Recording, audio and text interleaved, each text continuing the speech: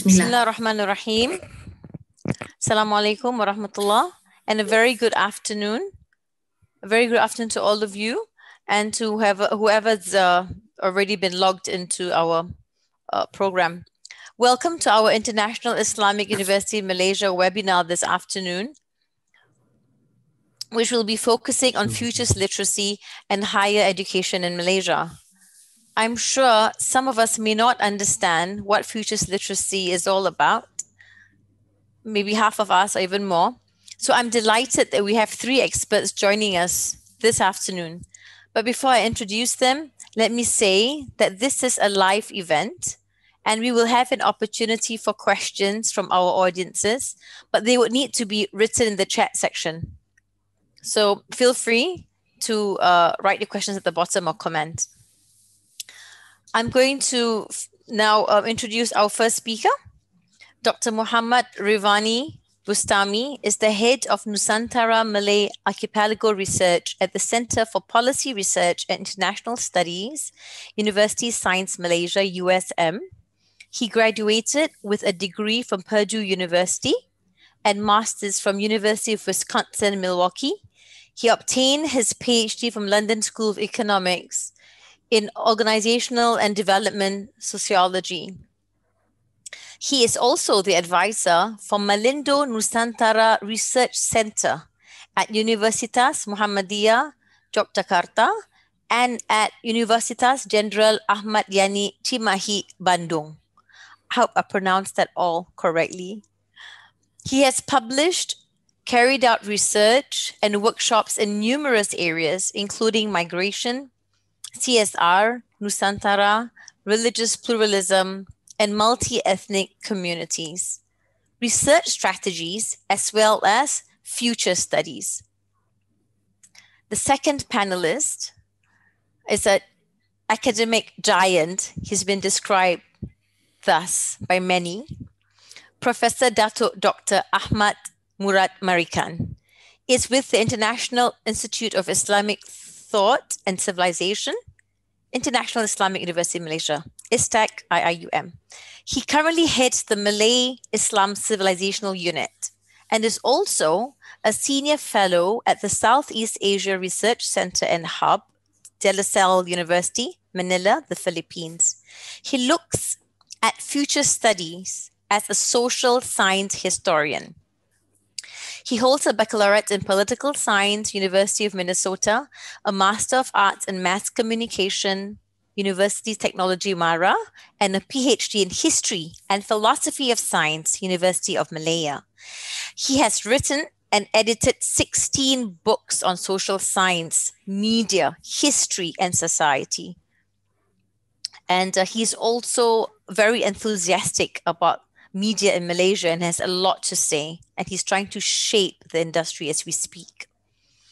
One of his renowned books is titled Media History, Worldviews and Communication Futures. Finally, I feel privileged to have with us Puan Fazida Isnin. Fazida's interest in future studies started in 2012 when she was given the task to coordinate the preparation of a university strategic plan. It was during the period of study that she found the significance of future studies in ensuring a sustainable strategic plan for her university, UTEM. Mentored by a renowned futurist, her interest in strategic foresight extended further.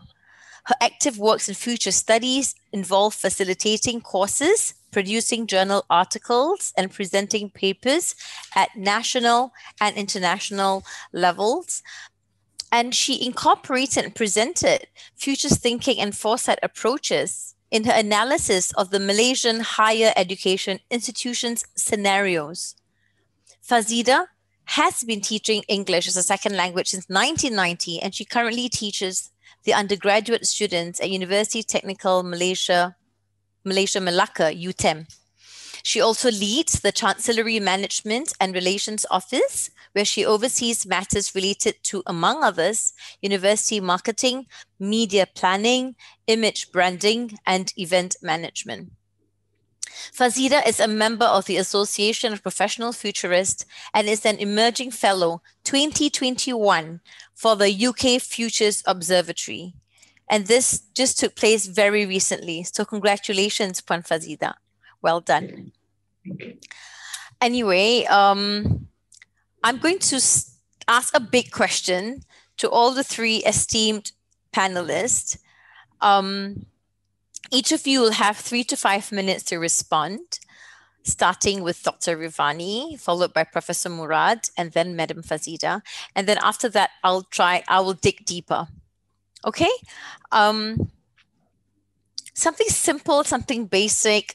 What to you is futures literacy? Please free to jump in.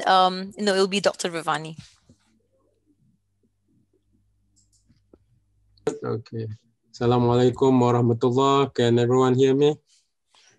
Yeah? Yes. Okay, good. Yes. Thank you very much, IIUM. Thank you very much, Madam Zarina, for inviting me to this very important event, a very important webinar. I feel so touched or moved, and it's been a while since future study been highlighted in mainstream academic discourse. Alhamdulillah, IIUM is championing it and for higher education. So I appreciate it very much. Let me go straight to the crux of the matter.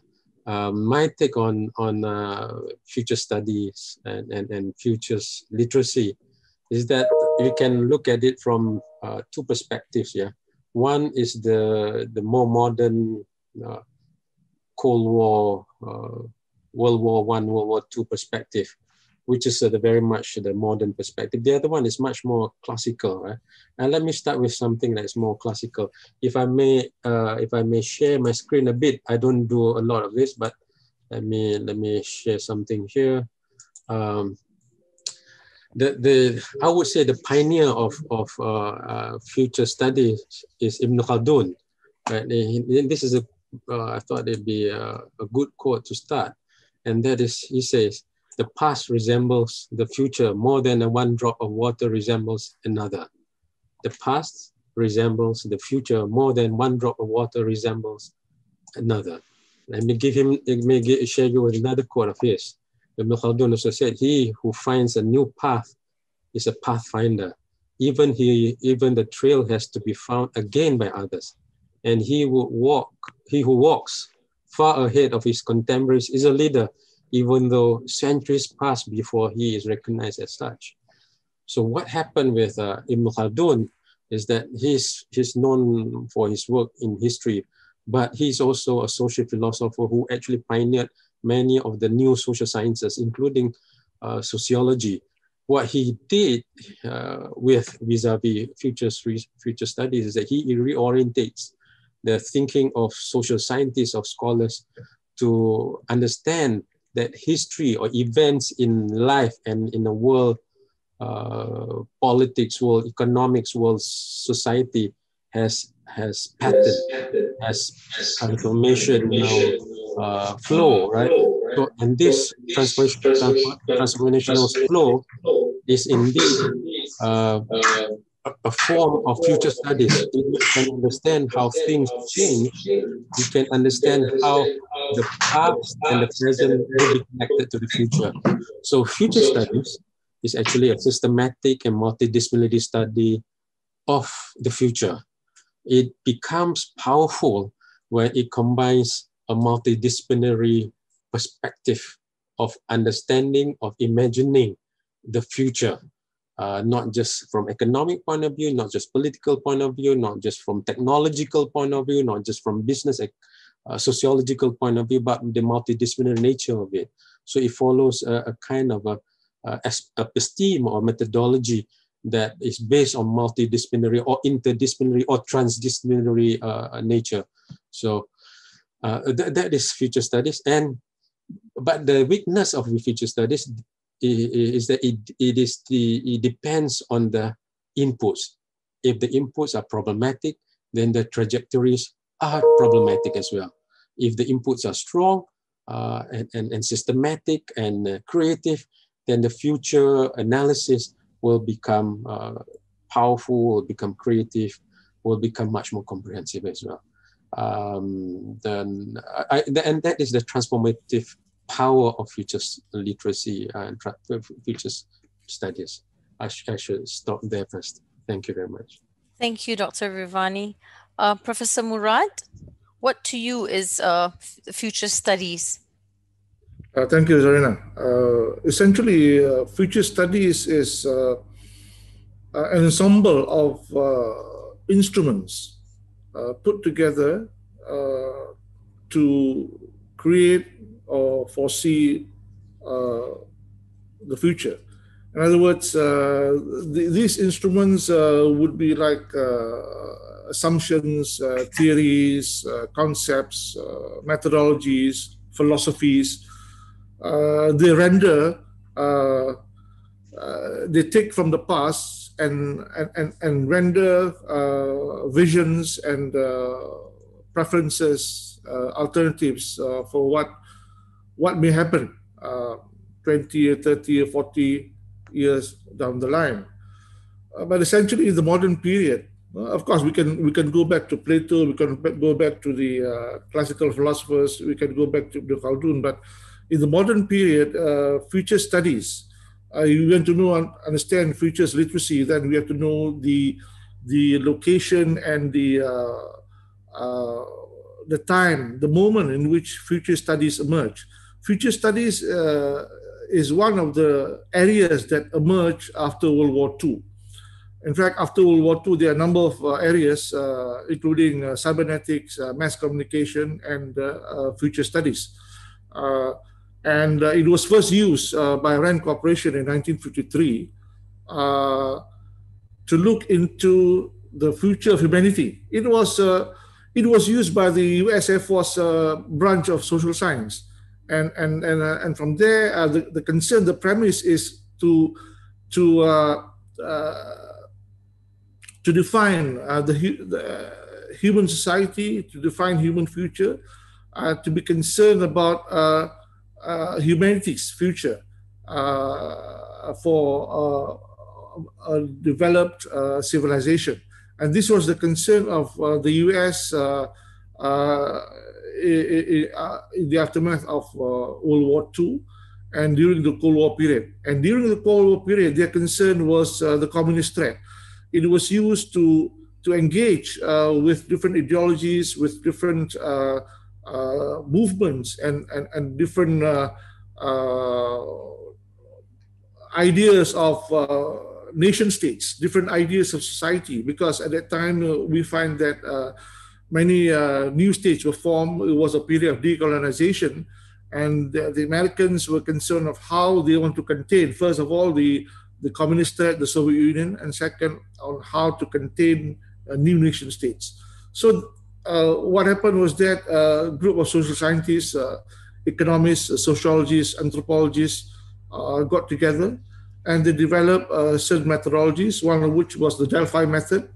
And this went on until the 50s and 60s, 70s, and 80s, especially was the high point of future studies. There were movements, there were societies created, organizations created, journals like Futures, periodicals, Journal of Future Studies.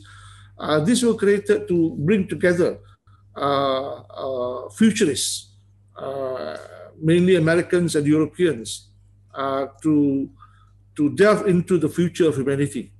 And it's a field, it's an academic team, and it's also a policy team. And it may not necessarily be called future studies, but it is a branch of, or is a team of the social sciences. And it was used heavily, quantitatively as well as qualitatively. And one of the things that they engaged was science fiction writers, because science fiction writers have a way of looking at a scenario. And these are the scenarios that will merge together, especially in the 60s and 70s. Okay. Yeah, Thank you. Thank you so much, Prof. Murad. I think that is so helpful. And I was just going to say that IIUM in the middle of completing a future scenario building workshop. And our course leader is Professor Suhail Inayatullah, and we finished 2 days. We have come up with the scenarios, and it's interesting because when you talk about science fiction, sci-fi, they're the best people because they are very visual, I think, and they're also fantastic illustrators. So yeah, that's a point that really resonates with me. I'm sorry, I was supposed to ask my questions later, but I've strayed away. Madam Fazida, please, we would love to hear from you. What is futures literacy to you, and what's future studies to you? Because I think you would be able to tell us the difference between the two. Thank you, Zarina. Alhamdulillah. So, I couldn't agree more with Prof. Dato Murad and Dr. Rivani, tracing down the history of futures literacy and future studies. And in fact, it's true that futures literacy and future studies dated back as far back, as mentioned by Prof. Ahmad Murad just now, as far back as the 1500s, all right? And during those times, future studies and futures literacy, they were embodied in divination, in prophecy, in soothsaying, in poetry, art, and philosophy, all right? Much more that as we moved before or during the World War, period of after World War I, future studies and futures literacy became the vehicle or the mechanism for military tactical strategy. All right. Over the centuries and surviving 2 world wars and rising with even magnified emphasis in the 1900s onwards, where we see the start of journals written or dedicated specifically for future studies. For example, the first journal was in fact started in 1960 by the French. The journal was called Futurables. That was, according to research data, that was the first ever futures journal introduced to the world. 1960. We weren't even born yet, Zarina, and futures were already there. So people were already thinking about the futures then, all right? And so futures literacy to me is, in fact, no, let me just add to this now. So from 1900s onwards, futures works amplified. And today, UNESCO pioneers in the futures literacy laboratories, or the FLL, which is well known all over the world, and which have impacted, in fact, many nations and, of course, people globally. So futures literacy is, in fact, in a simpler term, it means capability, the skill that allows people to better understand the role that future plays in what they see and what they do. Now, if you are future literate, you can use the future. And here, using the future, you can do it as mentioned by experts. You can use the future via 2 ways or in 2 avenues. Now, first, all of us as humans, now we can in fact use the future via our imagination. That was what they did in the 1500s and the 1600s. So it came by imagination, all right? And the good thing about humans is that all of us can imagine. We have this power of imagination. So that is our tool to create our future. From imagination, we move to creation. And in fact, for futures literacy, if you are futures literate, you can create. Now, how do you create? That you use the tools and the approaches in future studies. So future studies basically is a systematic study, all right, that assists futures literacy into something that's more tangible, that's more quantifiable. So future studies is a systematic study of possible, probable, and preferable futures. So these will include your worldviews, the systemic, all right, and of course your metaphor or myth that underlie each of your each of your created future. Now, over the years, especially after the 1900s, future studies have been used basically by risk mitigators, all right, to reduce risk, to avoid negative futures, because now that you can imagine and create your future and mitigate early, you can in fact prepare for the worst case scenarios. You can prepare for what's next to come. And because of that, you can soar and you can succeed better. And we can even have create our desired futures to something that is positive and avoid the negatives. This is what future studies will take us to. I think that should suffice, Zarina. That's more than enough, and it really explains a lot. Thank you for that, Puan Fazida. I would like to ask some pointed questions, if I may, to Dr. Rivani, because based on my reading and my understanding, and I need to gently draw everyone to the topic of the day. We're looking at futures literacy and Malaysian higher education, and the historical background is important and it's critical. So we know that it's gone, it goes way back. And Professor Murad was saying the Americans brought it in the 50s. And then Fazida mentioned during the 1500s even. And I love the fact that Dr. Rivani began with a slide on Ibn Khaldun. It was very profound. But I would like to ask Dr. Rivani, based on my understanding, USM is the first university in Malaysia to have had an encounter with future studies in 2005. And they delved in this area of inquiry very bravely, championed by the Vice Chancellor at that time, Tan Sri Zulkifli Abdul Razak, who happens to be the current rector of IUM presently. So it was explicit in the article that he championed it despite the fact that it was not even a program at the university yet. Could you please explain to me what type of impact it had on USM, please? Okay, let me see. All right. I can share my experience from two perspectives here. One as a lecturer at that time was, I think it was 10 years ago, more than 10 years ago now.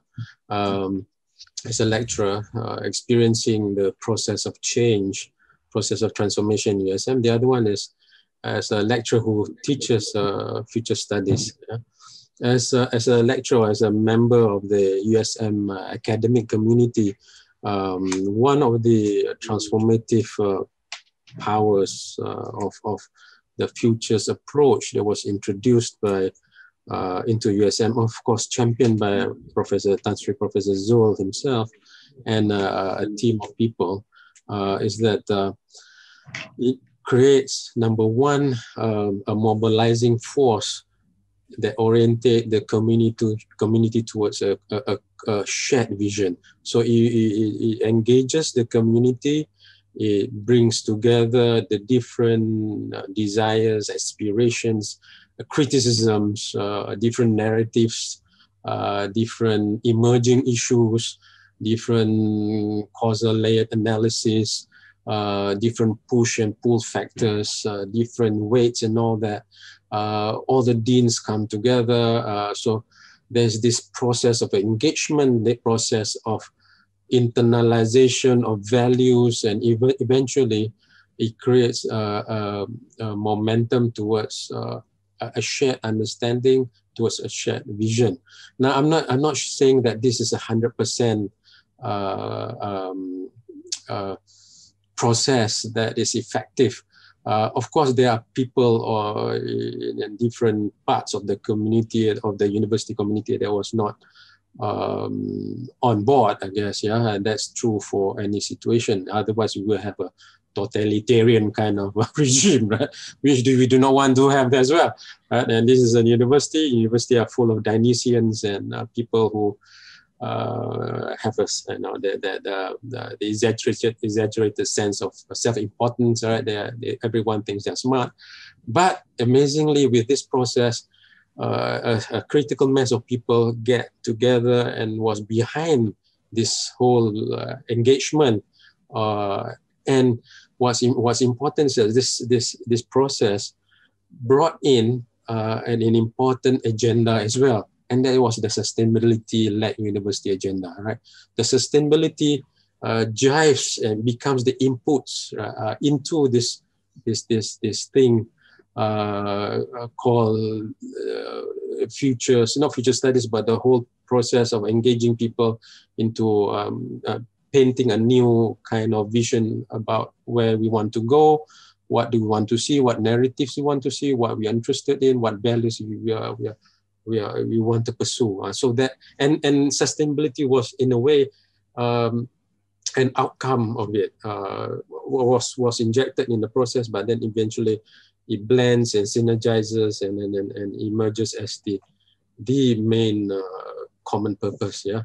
But it was the futures paradigm or futures episteme that led us to that. That is my take as a lecturer from and as a young lecturer, and I managed to participate in some parts of the processes as well. So that is one. And the second one, if you're asking me about the impact, I can share with you the impact at the student level as well. So when we first offered the course on future studies, it is coupled together. The course is called Globalization, Cyber Culture, and Future Studies.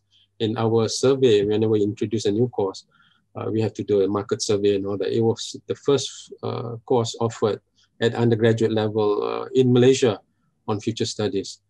Now, if I may share another slide. I think I have another slide here. It's just something here. Let me say there, if I may.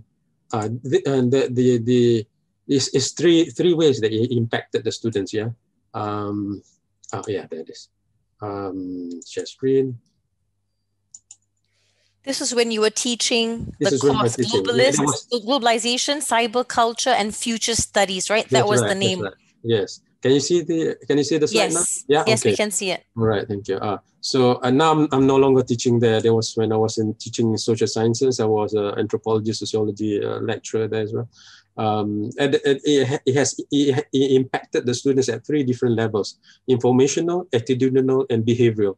At the informational level, it expands the students' perspective from very much a silo kind of understanding of the world, of society, of problems, and they expanded the horizon of analysis and imagination.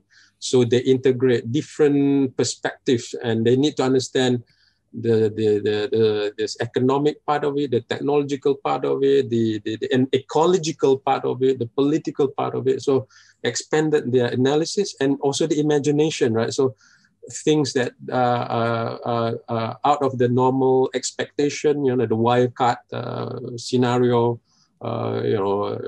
any unexpected but possible scenario are being incorporated into their understanding of the future, of the possible future scenarios. So that is the informational level. So they expanded the way they look at the world, the way they can imagine about the world. Number two was preparedness, right? At the attitudinal level, because they understand that they do not control the future. There are only certain aspects of the future that they control, and there are scenarios in the future that might be beyond their own control, the economic control, or their government control, and just like COVID, right? For instance, right? It says low probability, high impact, which is called the wildcard scenario, which is we're experiencing right now. So they are ready for, well, there is that possibility that it can happen. There's a possibility that I can fail. So I need to be ready attitudinally, right? To be much more resilient as a student. Encountering different challenges, right? And this course was a course about globalization, which is the theoretical part, the cyber culture, which is the application, the action research part, and future studies, which is the episteme, the methodological part. So they will need to apply what they learn about globalization to create a policy impact. So they need to find a single policy issue like accessibility to malls by a person with disabilities, hygiene of restrooms, musala in gas stations, petrol stations, single issue and things like that. So they are ready to face different scenarios. So attitudinal resilience and preparedness. And the third one, so informational, attitudinal, the third part, the behavioral. Behavioral, they shift from behavioral rigidity to agility and focus. So there's this emphasis to be focused, almost being obsessed to see a particular outcome. Now that's not necessarily a good thing if it's too rigid. sometimes the outcome is not influenced by us, but influenced by other conditions. But with futures literacy, right, they expanded the behavioral portfolios of action. So this is just like what Bruce Lee said, be like water, you know, you can flow, and when the tides change, you change. When we need to flow with the stones, we still flow the stone. We do not need to be a cup, but we are in a cup, we flow like a cup, you know. So they have that behavioral rigidity, the behavioral agility, but stay focused to a preferred scenario as being envisioned or being has been taught in future studies. Right, we have possible scenarios, and then probable scenarios, and then we have within the possible scenarios, we have what we have as the preferred scenario, right? So in essence, there are a lot of other things, of course, but then I think these are the three different levels of change or transformation that you can see students experiencing when they have this future literacy.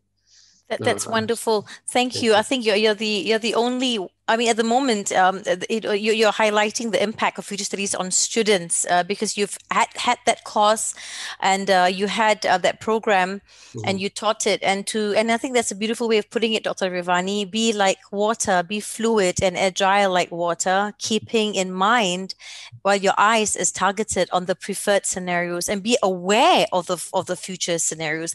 There are alternative future scenarios, and after understanding and seeing them, you then decide what is your desired future for your organization, for your family, for yourself. In this situation, it's what's the desired future for our university.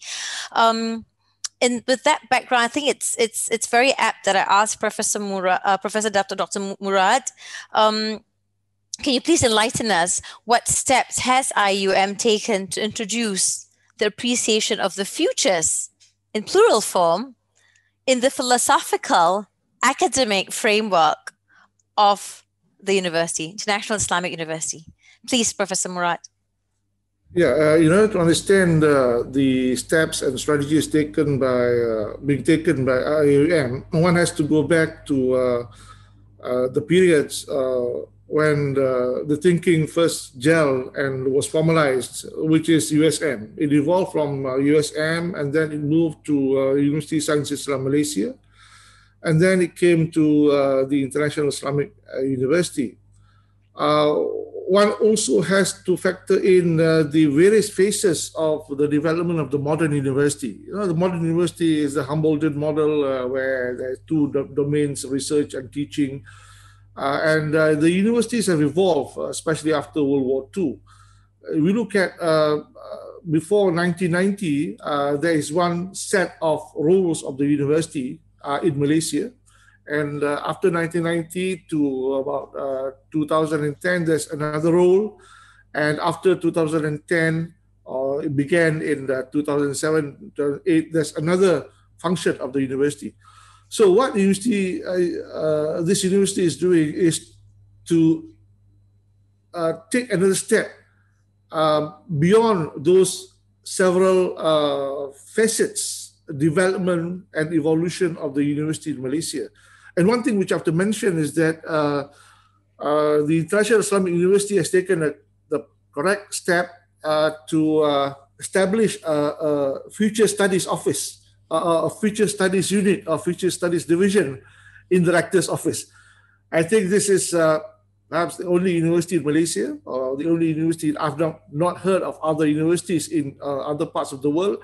I think this manifests the drive and the commitment of the university to create and to sort of lay the consciousness of futures literacy,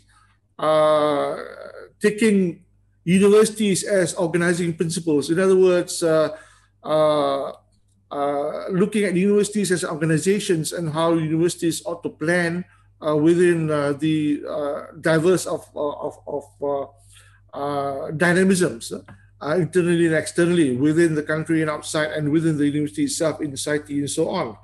And if we think of the steps taken by this university since 2018, since Tan Sri Zul moved in, it has embarked on or rather it has departed from an image of a non-human mechanistic university. It has departed from this culture of key performance indicators. In other words, this university wants to make the university more human, more humane, the university for humanity, in terms of focusing on the human dimension. And when we talk about the human dimension, we talk about emotions, we talk about spirituality, and these are the things that many universities have not taken up or have not pronounced in their policies. And this is important for this university. And if we look back at the genesis in the modern period of future studies, it is for the future of humanity. So what this university has done is to fall back to the original idea of the concerns of the so-called, at the time, civilized world vis-a-vis America, looking into or trying to maintain a civilization vis-a-vis challenges and threats by other societies and other civilizations. So what this university is doing is to move ahead, to look into, of course, sustainability is inbuilt, because one of the things that is the outcome of the future studies movement is, if you remember, is the Club of Rome report in 1967. The Club of Rome is a report by futurists on their concerns of global sustainability, that the world may not be able to sustain with regard to industrial production, with regard to the abuse of nature, the idea of the disenchantment of nature. So again, this university puts together antecedent developments and attempts to create a more prosperous future. And when we say prosperous, the word that comes to my mind is sejahtera. Sejahtera, if we translate into English, it means well-being. But there's no equivalent word in other languages. Sejahtera is a Malay word, and it's like water. It's the vocabulary, the meaning is very basic to any member of Malay society. The word sejahtera, we ask for God, we ask that our life be sejahtera always, as always. And this university partakes on that philosophy. It moves on that. And so in that sense, apart from the areas that are being taught, or the disciplines that are being taught in the university, and also the benchmark of the university as an Islamic university, this university is also cognizant of the concern and the rising consciousness on indigeneity and on the decolonization, because colonialism has passed. Imperialism has passed. I mean, we talk about colonialism in the European sense. Of course, there is colonialism now with regard to the Palestinians, where they are colonized by Israel. But when we talk about the European colonialism on other parts of the world, it's passé. Imperialism is passed. So now non-European societies are looking at themselves, are looking at searching for their identity, decolonizing their being with regard to achieving self-consciousness. We're not looking at Maslow's hierarchy of needs only, but Maslow has another level which he called peak experience. It's not self-actualization. So again, we're looking into that society across the board, across all religions. When a society reaches a certain level beyond that, then that society would be taken to be a society that have being of being self-consciousness. And one of the things that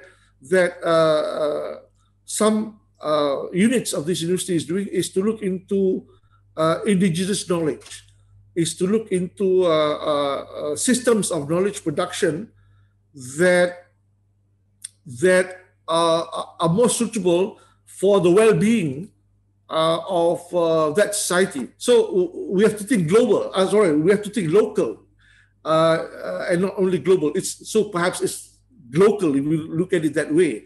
So this university tries to look into these elements and these factors in terms of looking at the community, looking at the heart, the cult, as the center of human agency. And this is where I think universities have missed out. They're quite obsessed with rationality. The idea of rationality has overwhelmed the modern university. So the International Islamic University is moving away from the idea of the obsession with rationality, looking into scholarship and academic work as being premised on emotion, as being premised on spirituality, and as being premised on the heart, where the heart is the most important agency that moves the world. Thank you.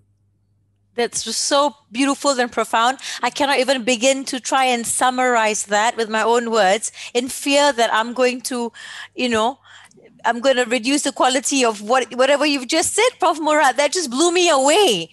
But the word that comes to my mind is I'm hearing less focus on KPI, indigenization, humanizing education, the heart at the center. I'm hearing emotional value. I'm hearing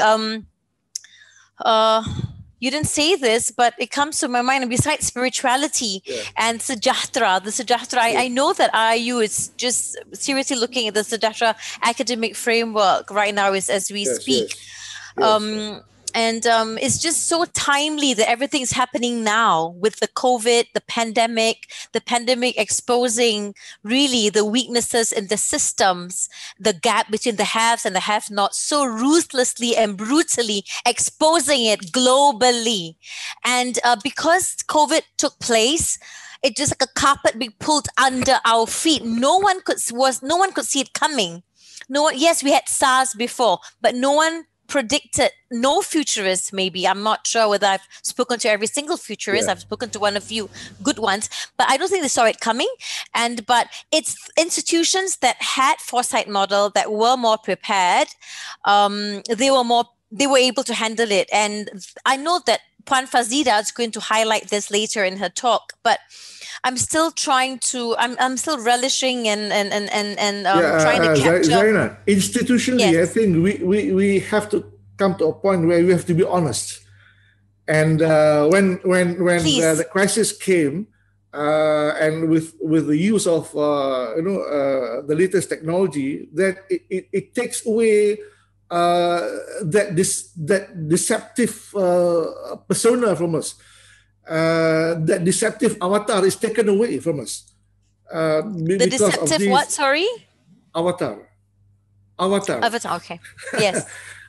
Is taken away due to modern technology and due to this present crisis. So again, and this is where organizations. I'm not talking only about corporate organizations. I'm talking about universities. Universities have to be honest, and corporate organizations would have to follow the university. And this is where I think the future is.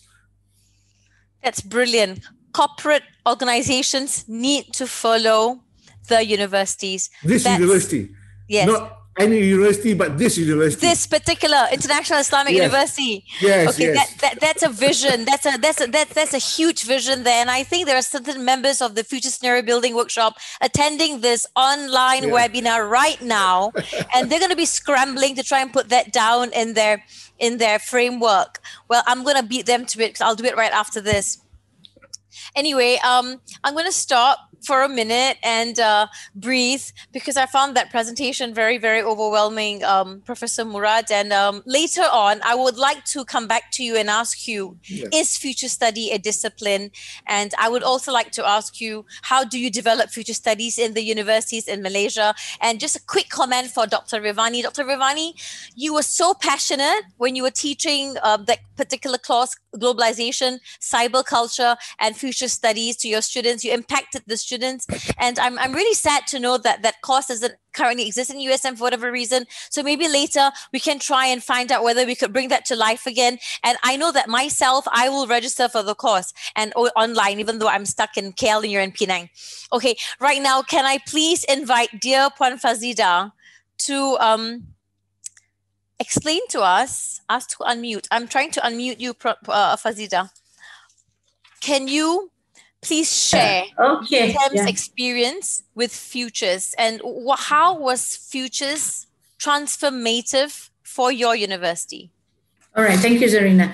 So before I move into UTEM's experience with Futures Literacy and Futures Planning, I would like to reiterate Prof. Datuk Murad's points just now. So, the mentioning of bringing self-consciousness of the future and changes and moving towards your preferred future, the efforts strategized thereof for it. And of course, I think the crux of the effort here is strengthening capacities, right? Strengthening capacities and of course your resources. So how do we do it? Now, getting to that, Zarina, actually Surah Al-Ra'd, if I can quote, verse 11, quoted specifically, verily, Allah will not change the condition of a people as long as they do not change their state themselves. So which means we are in control of our future and the future that we desire. Now, this is very important. Now, understanding this, even it has been mentioned in the Quran that we have to do something. There is an effort involved in there. So which means at our capacity, if we have the resources and if we have the avenues, we should be planning towards a future that we desire. So for UTEM, Futures Literacy was introduced to us by design. Now in 2012, we were at the start of drafting our succeeding strategic plan, 2012 to 2020. All right, and the Vice Chancellor then was Professor Dr. Ahmad Yusuf Hassan, and who in fact had a very immersive futures thinking discourse when he was serving USM then with Professor Sohail Inayatullah. So he had asked us to engage Professor Sohail to come to UTEM and guide us on futures planning, so much so that it can be embedded, or it can provide us a sturdy platform, a framework for UTEM's strategic plan. So what happened was we invited Professor Sohail, and it was indeed an ingenious decision, because prior to that, the word, future studies, the term future studies, foresight, or even futures literacy was something that's not familiar to most of us. And in fact, for universities, as we mentioned earlier just now with Dr. Rivani, I think USM started first. That was when we were introduced by Dato' Ahmad Yusuf, Professor Sohail. And after that, what happened was, of course, engaging, that was the first time that UTEM engaged with a futurist, Professor Sohail. And of course, he guided us. He guided us over a 3-day workshop.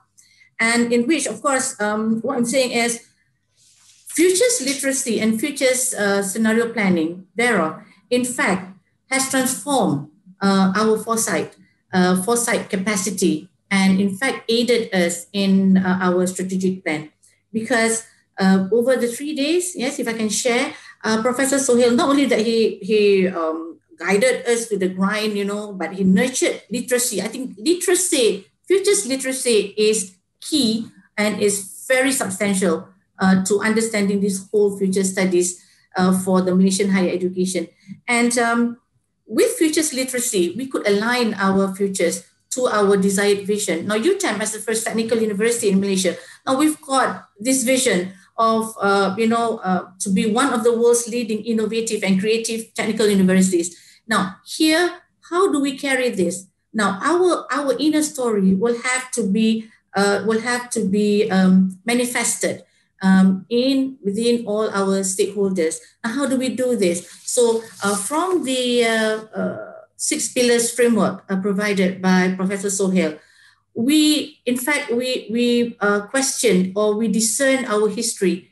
Now, the history of the university, how did we come about? What was the philosophy behind the establishment of a technical university in Malaysia? Now, and we questioned ourselves, how or what will our future be like? 5 years, 8 years, because when we drafted the strategic plan, it was for 2012 to 2020. All right, so it was supposed to be for an 8-year period. So we asked ourselves, what kind of future would we want UTEM to have 8 years from now? All right, and so we discussed what were our assumptions then, what were our alternatives then, and upon doing all this, the rigorous discussions and works, we somehow came up with our alternative futures. We plotted, we articulated, and in fact, with all these foundational questions, who we are, the philosophy, and where do we want to go, how do we do it, what are our resources, and all. In fact, all these questions broaden our perspectives. Instead of thinking towards one single future, we have multiple futures parlayed. And that is a very strong engine for us. In fact, in 2012, when we presented, or when we articulated our 4 distinct scenarios, that soon became the bedrock of our strategic plan. And here now, as we had foresighted in 2012, now here now, 2020, at the end of our strategic plan, COVID-19 came in. And what we actually did in 2012, through the 6 pillars framework, with deep insights, we actually saw 2020 in 2012. And our strategic plan and our multiple, or rather the 4 futures, alternative futures, all of them actually are happening now, right? We, so to say, COVID-19, as Dr. Rivani mentioned earlier in our discussion, of course, with futures planning, apart from the alternative futures, we were also brought into the thinking of emerging issues. Of course, emerging issues, you have, the normal ones, okay, climate change, global warming, social, political, and economic uncertainties, diseases, yes. But did we know COVID-19? No, we didn't. So like what Dr. Rivani mentioned, it's another wildcard scenario. But again, are we ready? Were we ready in March? Yes, we were. All thanks to futures studies and the futures literacy. We have been fortunate. UTEM has been fortunate. That is all I can say. Wonderful. Thank you, Puan Fazida. I mean, I think UTEM is a case in point that demonstrates how future studies actually helped them cope with the current pandemic. And she's put it so well, I don't need to say anything. Can I now go back to, I mean, I'm just going to throw questions in the air and anyone can answer. Dr. Rivani or Professor Murad or Puan Fazida, feel free to jump in. I wanted to ask you a question, and we're being honest about everything we're discussing today. Is future study a discipline right now? Is it a discipline? Yeah. May I jump first? It is not a discipline. It is future studies. As I've said, it's an ensemble put together. It's a team where different disciplines are used: anthropology, sociology, economics, political science, engineering, mathematics, and so on, across the sciences. They are used, and it's both a theory and a method. It's both theoretical assumptions, philosophy, and the different methods, for example, foresight studies, scenario planning, the Delphi method, and so on. It is, in other words, it brings together methodologies, assumptions, thinking from other disciplines. So it is not a discipline. In other words, it is embedded by the different disciplines over the years, over the last 40, 50 years. But again, I have to tell you that before World War II, when this Vienna School of Philosophy got together, they tried to look into the future of society.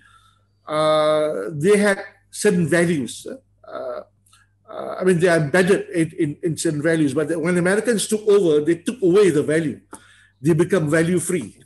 So this is the problem with when we talk about future studies. So if when the time comes for us to adopt and adapt future studies, that's where we reinsert values into it. I think Prof. Zul would be very much into values, and the insertion of a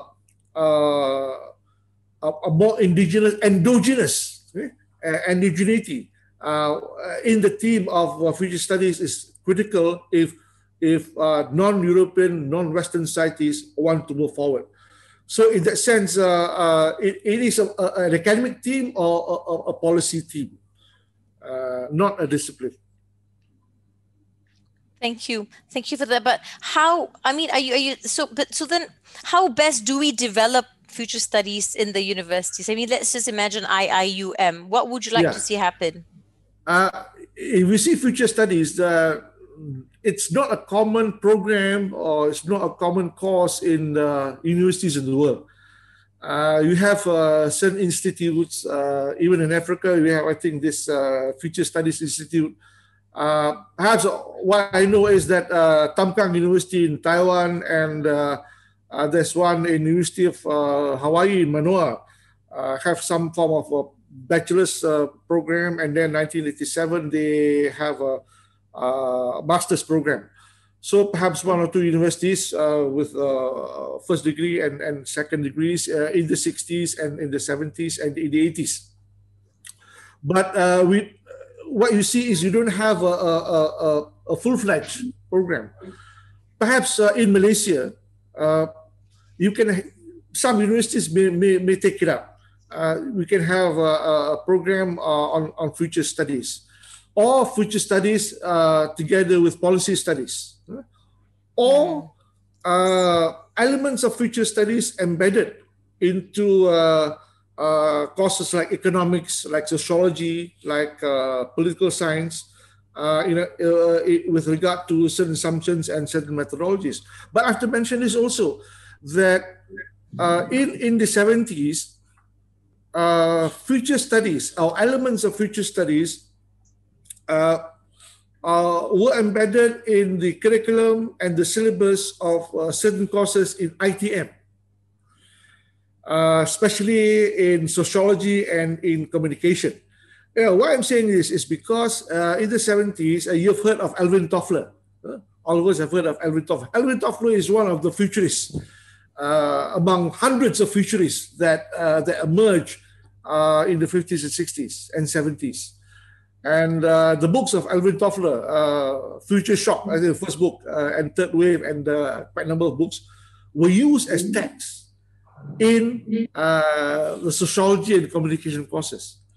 They were not termed as future studies, but they used as texts where students would be able to examine and would be able to evaluate the evolution of society from one point to another. Basically, we're talking about modern society. And they're making some projections at that time, maybe a 20, 30-year projection, which is happening now. So what happened was then the students were not told that this was developed as from future studies, but this was the output. The book by Alvin Toffler, the various books were outputs from future studies. So also Marshall McLuhan. And we study Marshall McLuhan. Those who with the media and communication will know Marshall McLuhan as a media guru. At that time, in the 60s, 70s, Marshall McLuhan was termed as a prophet. And he is a prophet in terms of he prophesies many things. And his work was also an output of the future studies movement. And what did he prophesy? He prophesied that two things. This proverbial thing, the medium is the message, and the media is the extension of man. And what we have now in terms of the laptop that we're using, the handphone we're using is our extension, the prosthetic function of the media and the prosthetic function of information. So these are outputs and outcomes of the future studies movement. And so how we can embed, how create consciousness on futures literacy is to embed these literature, the literature on the science fiction, the literature on the sustainability, the literature that talks about the future of society. In fact, these are embedded across the past and the future. Many years back, I met a Maori chief while sending me to the airport. He said, our past, our future is the past. I was trying to read him, and I got it. In order for us to envisage the past, we need to go back to the future, not for nostalgic purposes, but what Sohail may have called backcasting. And this is backcasting hundreds, or it can be a long-term, not in terms of decades, but in terms of centuries or whatever. So the past is the future. And when we're talking about embedding futures thinking in university, we have to, again, factor in history.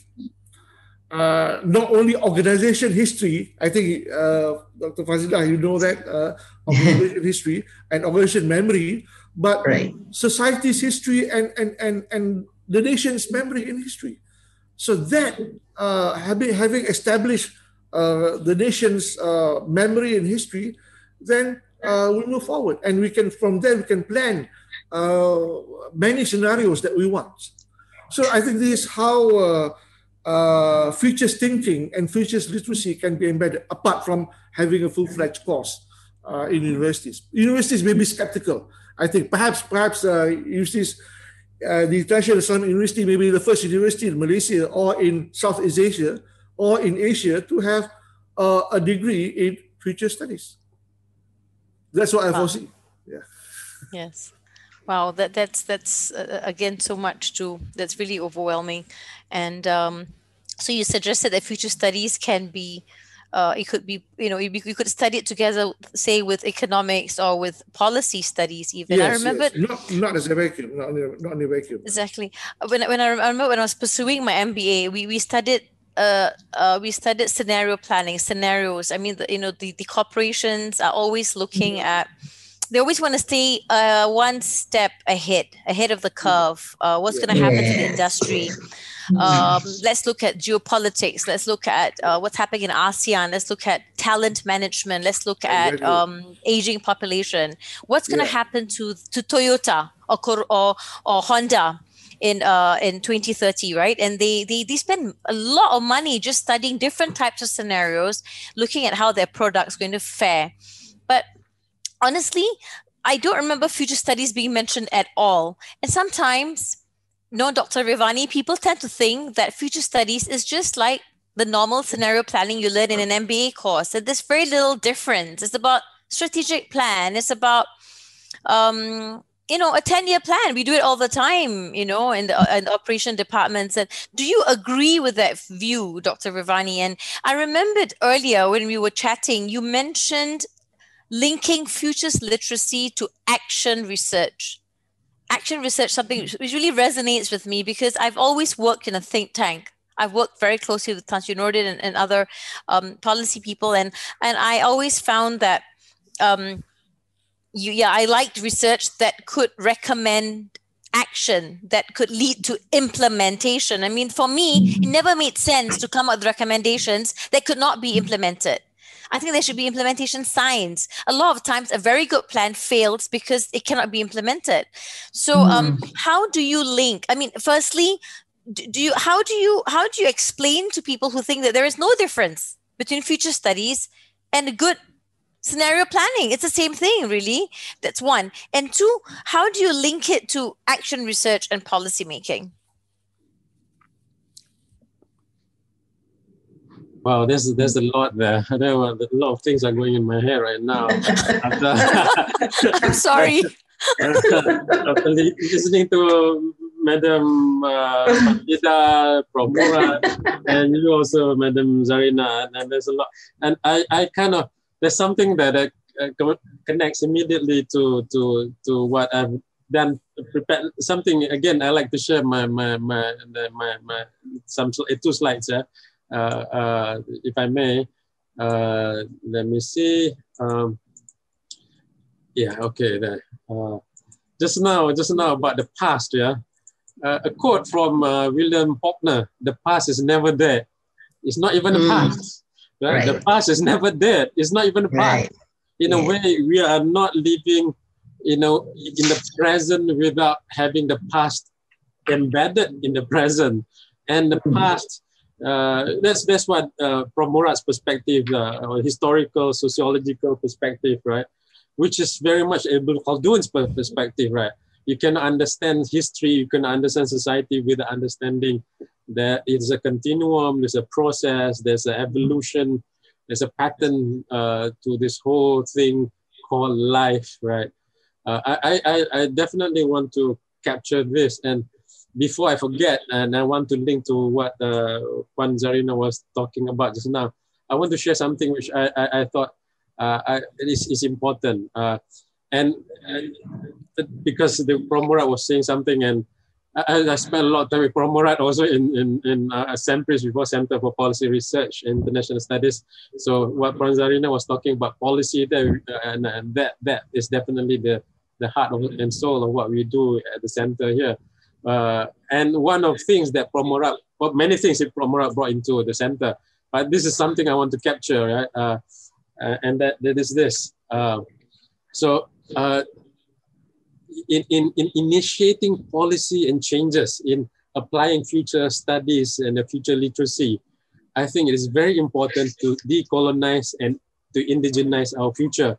So I'm right now heading this Nusantara Malay Archipelago research, and I'm actually in a way an outcome of what Prof. Zul has brought into USM, the Sejahtera paradigm, right? So if you look at Nusantara as a paradigm, the policy of Nusantara is a policy and a paradigm of Sejahtera. And if you look at a city that come close to the Nusantara Malay Archipelago kind of city, right?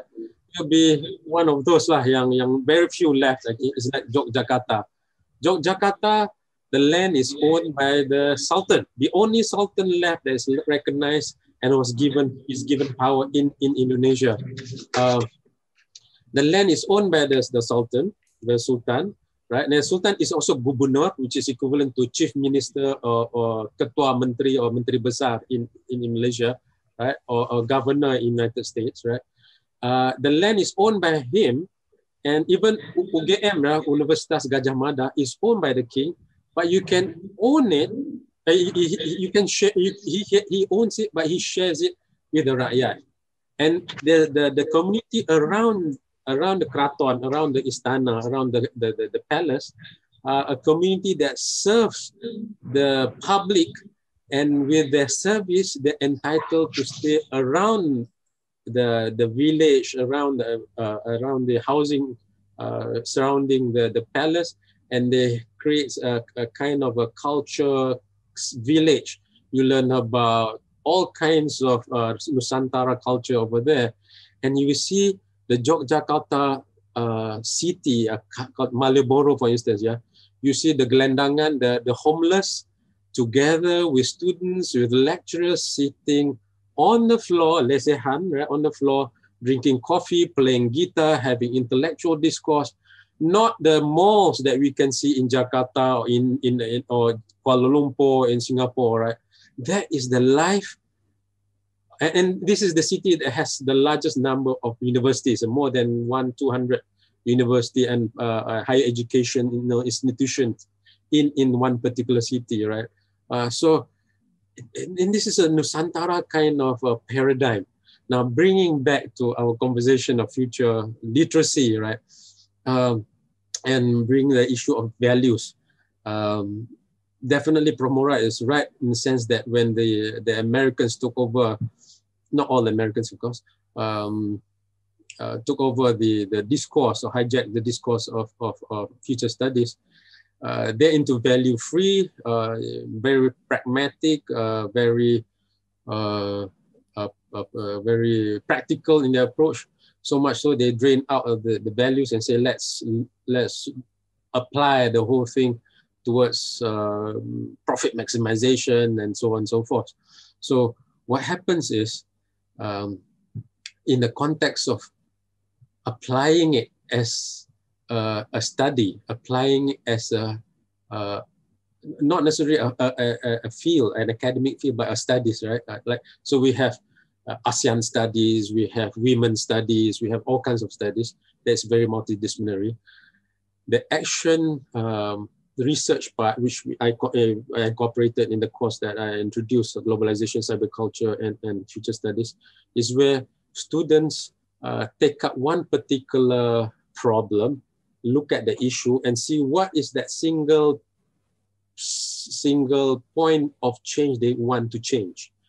And it can be as small as not having toilet papers in university restrooms. It can be as small as that, and you can effect change, or they can effect change at the level of ranking and naming and shaming malls based on their accessibility for person with disabilities. You can rank 5-star, 4-star, 3-star.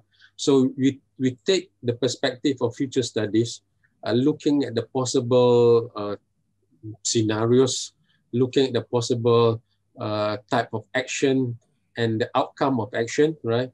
And apply it in the action research and see what kinds of outcomes you can get. And the outcomes can be measured again by the structural, informational, behavioral, attitudinal, even at the policy level. So with the action research fueled with or guided with futures literacy, the students can not just hope for the best outcome, but anticipate different outcomes and how to respond to different outcomes.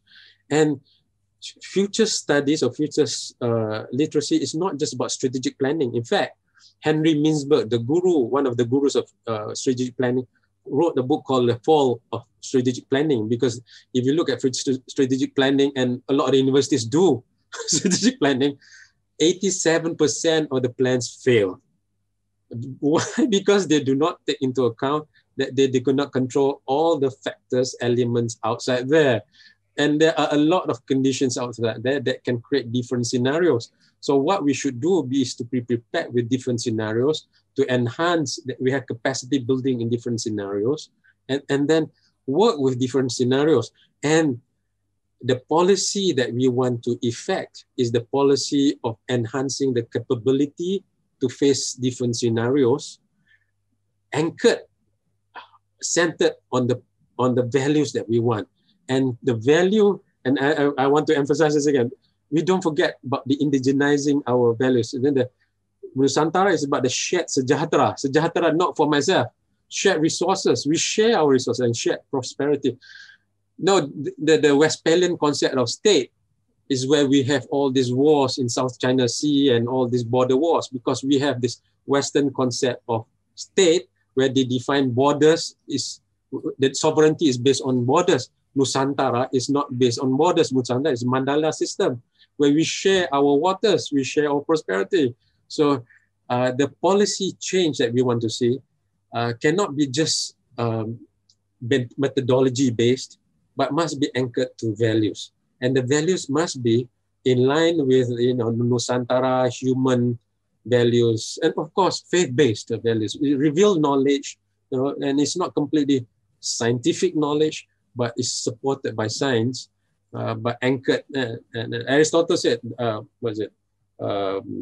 Logos ought and should and is the slave of pathos. Logic is and should be the slave of emotions. And the deepest emotion is the Colby, right? The leadership of Colby. That's the heart emotion.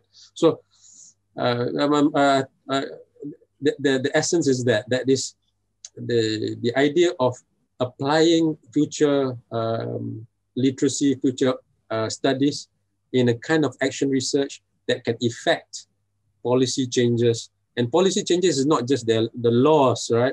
You can draw the whole continuum of policy change up to attitudinal, informational change as well. So it is useful in that sense. And it is not a field, it is a study that must be anchored, be contributed by different disciplines, of course. I'll stop there first. Thank you. Okay. Thank you. Thank you for that, Dr. Rivani. I actually got a message. It was texted to me by one of the participants, Dr. Nur Hayati. She's asking, and anyone can answer this question. She's asking, how radical should the futures be? How radical should the futures be? And in the futures, would everything change? Is there anything that is constant?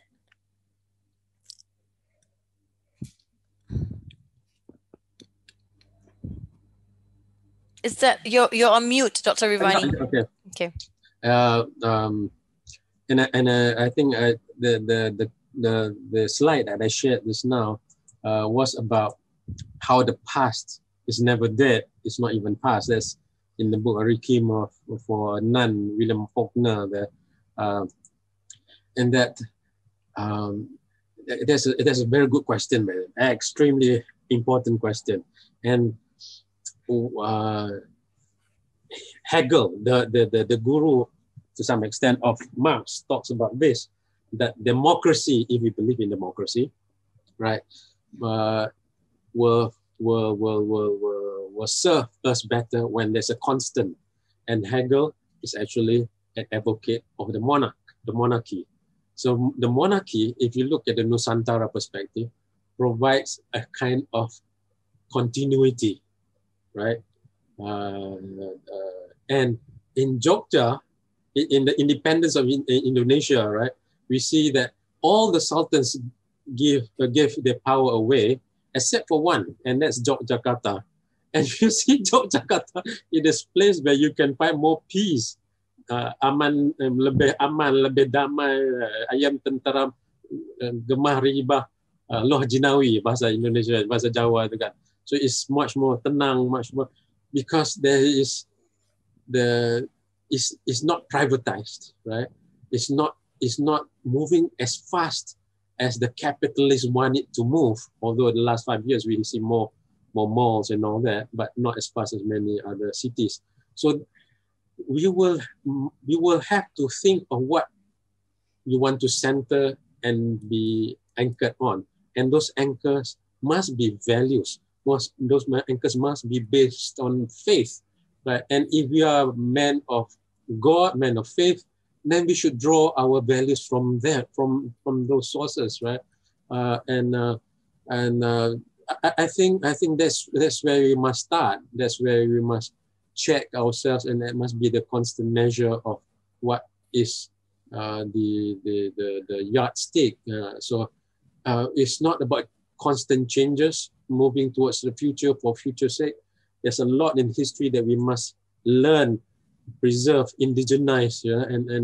And I think we have lost a lot of our heritage because we do not appreciate the past. And we see the revival, the rebellion that's occurring in the United States, right?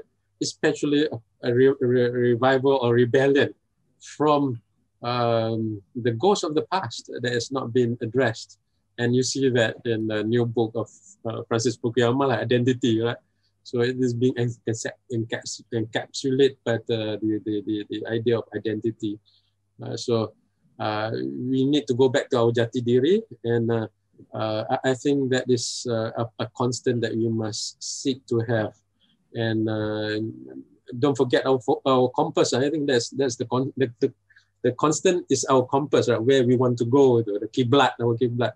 And the rest are for us to work out, right? So yes, there is constant. I believe in that constant, and that constant must be values and faith. So thank you. Okay. Yeah, Thank you. Yeah. Thank you very much. Yes, Prof. Murad, please. We've got about 10 minutes left. Yeah. Rivani mentioned Francis Fukuyama. His famous The End of History, The Last Man. Fukuyama is a trajectory of the Rand Corporation, the genesis of the beginnings of post-war future studies. So you can see the discourse coming up from Fukuyama in his many books about society, about democracy. And also another person, another Japanese is, I think, Michio Kaku, who talks about physics and the future of humanity. That's also future studies. But I want to mention this. The classical view of social science is to predict and control. But future studies is not about prediction and control. Future studies, to respond to the question, perhaps would have to look into extremes in terms of scenario, the utopian and the dystopian. Okay? So these are two extreme scenarios, and from there the various alternatives. So these are the things I think that it's not determining the future. It's looking into the future and preparing for what could come, and using our agency for what we prefer to be at the individual level, at the community level, at the societal level, at the national level. And this is what I think we should see future studies as. Yes, that's very, very true. I mean, it's about making decisions every single day about the future, and there are several alternative futures out there, and a spectrum, and and it's about exercising choice as best as we can. We are not saying that we are predicting the future. We are not, but we need to be prepared. Puan Fazida, I would love it if you could end this session with what your with all your golden nuggets and your pearls of wisdom, please. Okay, thank you, Zarina. So I'd like to, I agree with Prof. Dato' Murad just now about the utopian and the dystopian. Now, this is what future studies is all about. Now, we prepare for a utopian future, but at the same time, we are also prepared for a dystopian one. And to that extent, the strategic planning, as we mentioned, of course, future studies, strategic planning is not about future studies, but with future studies complementing the strategic planning, you can have or you can realize that utopian future that you want. And this is something that complements. And in fact, many research has shown that there are complementarities between strategic planning and future studies, one complementing the other, because in the studies of futures, there is this basic concept of futures thinking, that is alignment. Now you have to align your vision to your strategy, and there must be some form of accounting. There must be some form of a measure. A vision that is not measured will end up in failure. And that's how strategic plans actually fail, because their visions are not measured and they're not aligned to what they want in the first place. And the stakeholders, in fact, they most probably they did not understand their inner story, their narratives. So I think I'd like to conclude, Zarina. I'll conclude with a strong remark. All right. Now, as it is, we say futures literacy and future studies, they are in fact very critical in ensuring a viable future.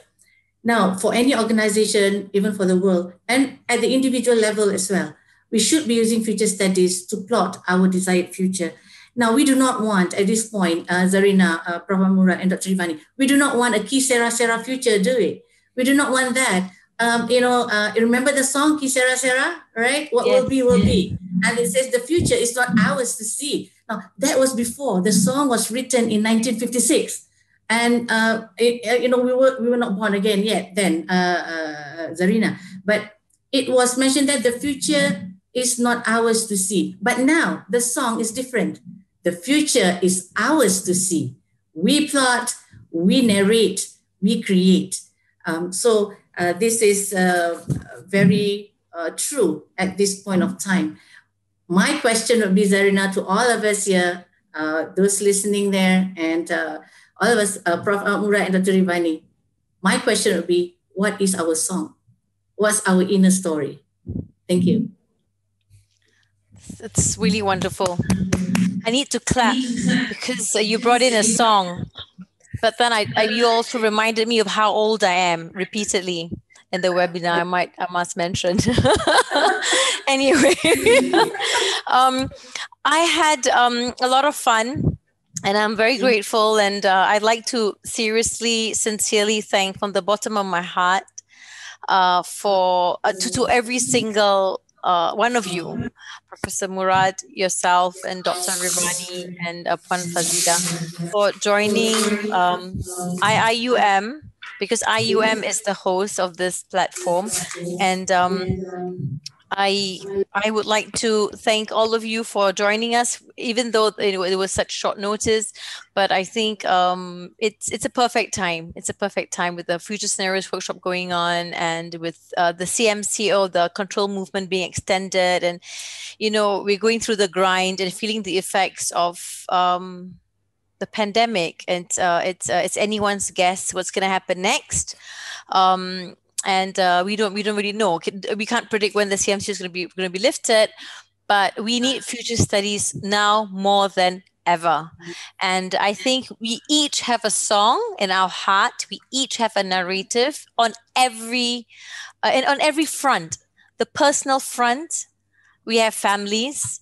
How do we plan for the children, or for the husband, or for the loved ones, and in our organization, and our society, and in our community? So like it or not, we are all minute futurists. Maybe some of us needs our framework a bit refined and altered somewhat, but we're actually thinking of the future every single day, several times a day. Wouldn't you all agree? Yes.